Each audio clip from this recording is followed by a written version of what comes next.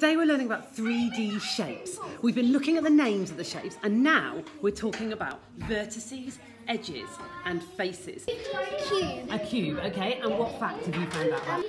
It has 6 faces. What shape have you got? I've got a square-based pyramid. Wonderful, okay. And these are the facts you've found out. It has 5 faces, 8 edges and 5 vertices. What am I? We've got a brilliant quiz all set up here. So now what we're going to do is we're going to muddle up the clues and the shapes and we're going to see if another group can come along and put them back together. We have 5 vertices. 1, 2, 3.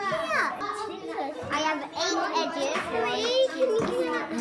So now they're playing Think of a Shape. 3 of them are blindfolded. The person not blindfolded is going to choose a 3D shape and they're going to describe it and see if the rest of the group can guess what it is. I